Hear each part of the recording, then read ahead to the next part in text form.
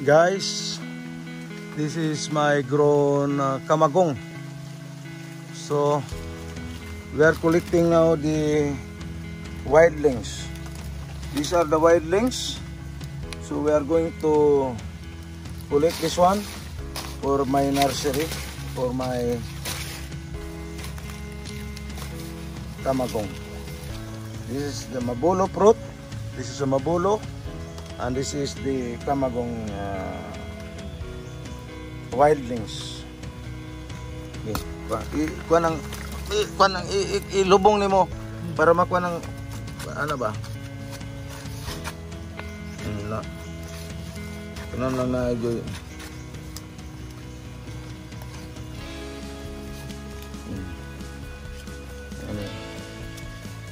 Kanang na enjoy gamot.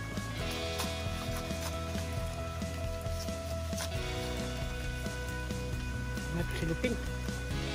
Wala itong balde siguro? Naman. Dapat sa pan? Itom? Oh, itom, dada. Magulat lang ko mo dito. Para hamukon din dala ang pan. So we decided to bring our container. We'll harvest the wildlings here. I'm looking, I have this actually this was harvested.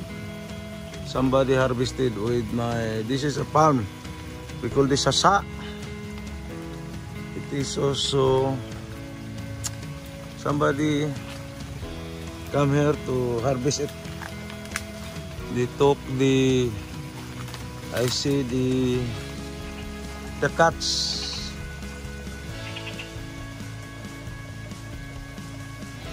They did not cut the other one. One is cut or maybe fallen last time. But I see some. See how this pulls here.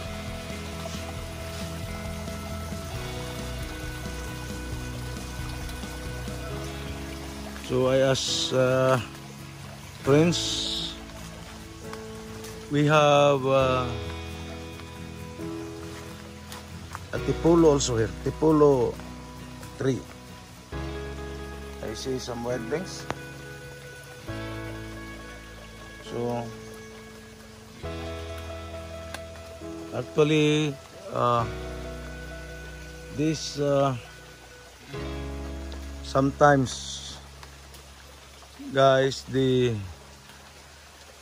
when the mabulo fruit is fruiting, a mabulo tree is fruiting, some wild bats is coming there and eat the fruits. While eating, they also disperse on the ground the seeds.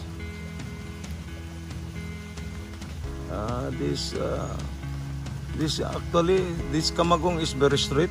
It is good for posting actually. I was thinking to cut the half of this to make a post, but I did not post through because I want to collect some seedlings here. So this is my source of my kamagong seedlings. The other side there is tipolo. This tipolo is also seeding my. I have here, so probably I will cut this tipolo in the future.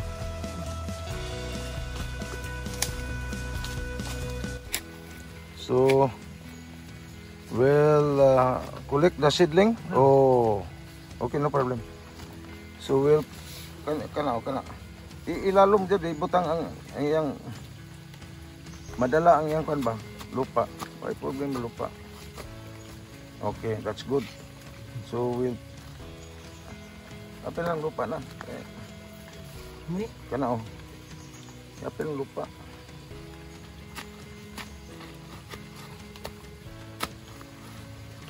Last year, my friend, we collected more than 100 also here. So now we'll start seedling this one in my nursery.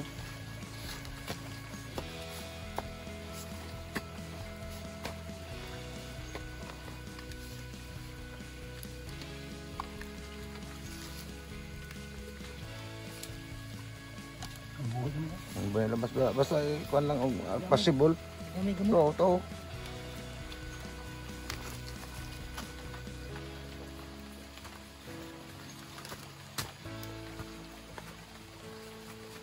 So this is what happened to my video? Wrong? Oh, my friend. This is by collecting it was reverse. So here we'll also remove it together with the soil. Wala akong soil kay ako'y soil dito. So together with the soil, and so I collected already almost 10 seedlings. So every year I can collect here some wildlings. Kana this one. Kana. Ikaw lang. May bawaan mo muna kay gahi ng yang kwan.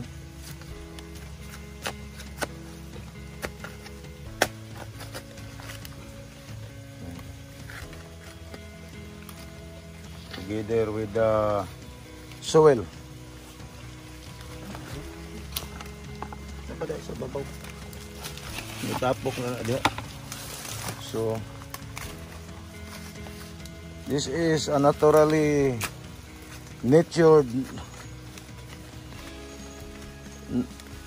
germination of these wildlings.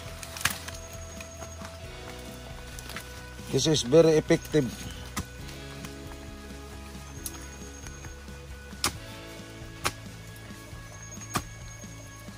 So this is a blackwood, my friend. This kamagong is a blackwood or ebony. They call this ebony wood.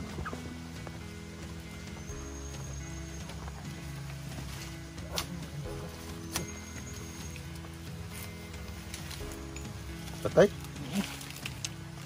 Ano pa?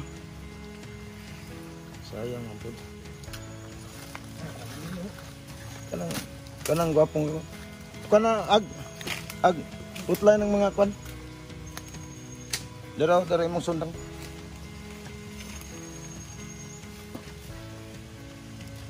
Utla na. Labay yung silit. Ano to? Bantay. So we have here lot of the seedlings. So okay, some is bigger already. Okay.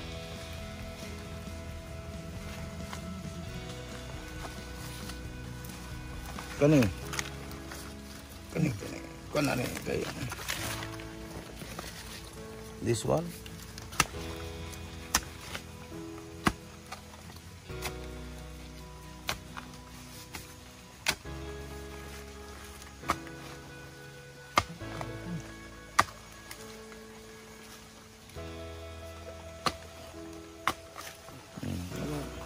Abot ang yung mga see this one. See, this is already some roots. So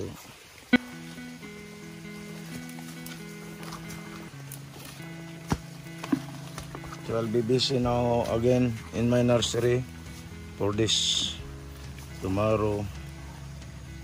Okay. Dara, ang gamay. Duha ka bukli. Kana kay kana ba? Unsa man ang kana halas na? Halas. Kana langgam. Ha? Langgam ba?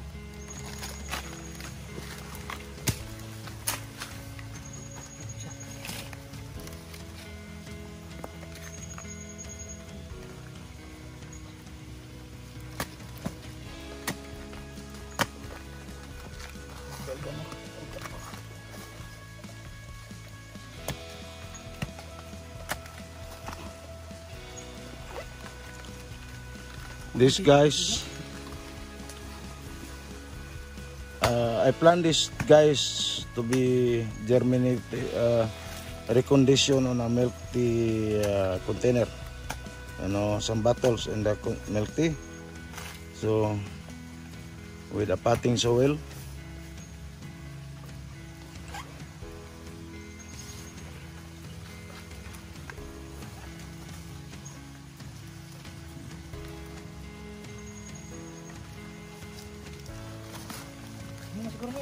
Kana mana.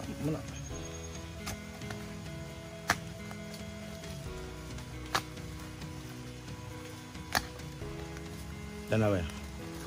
Mani. This is not kamagong. Dili.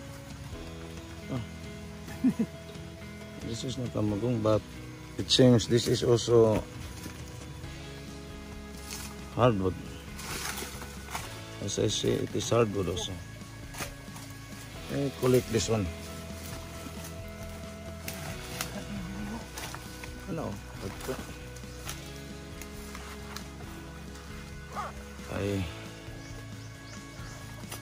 After this activities,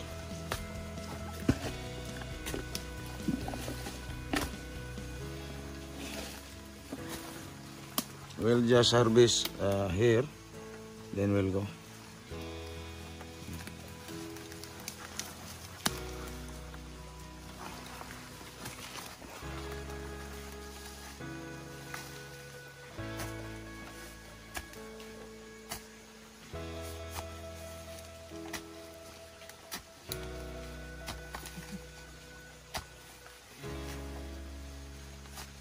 So, we'll put the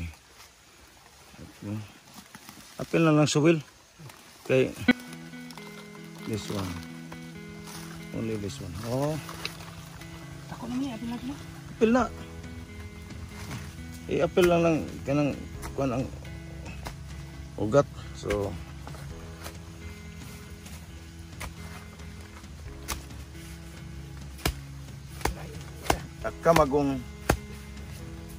kamagong seedling. This is bigger now.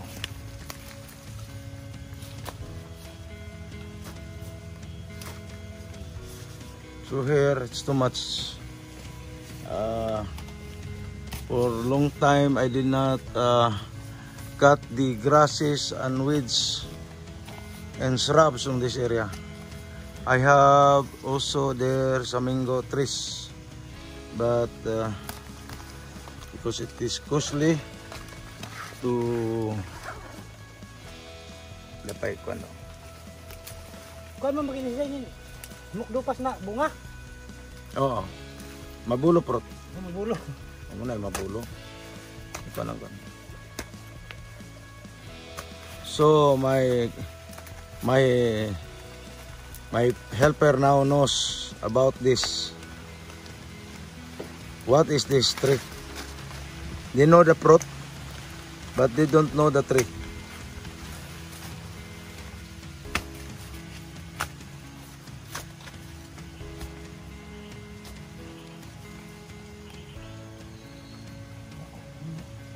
Gaya na. Ilan na kaya na kan ang gugat. Tapos, see how I can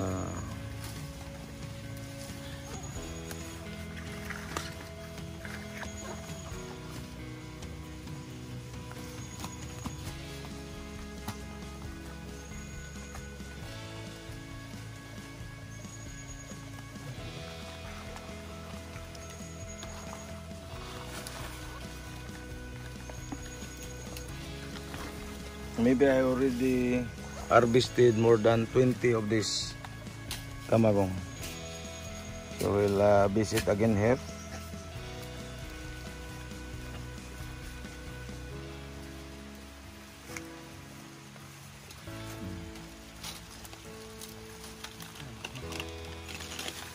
So if you see this one here, so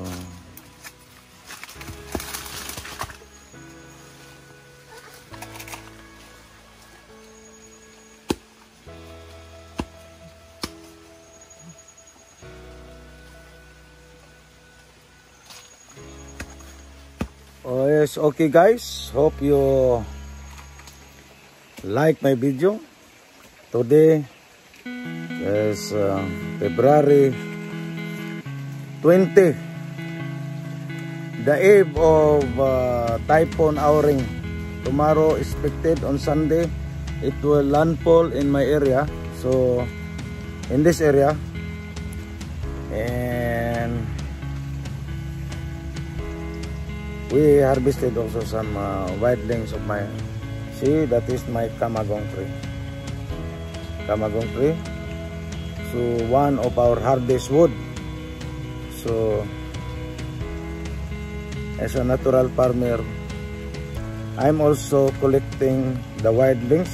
I will do it on my nursery, mixed with my potting soil there and soil here. We'll collect some soil here. So for my reseedling this one.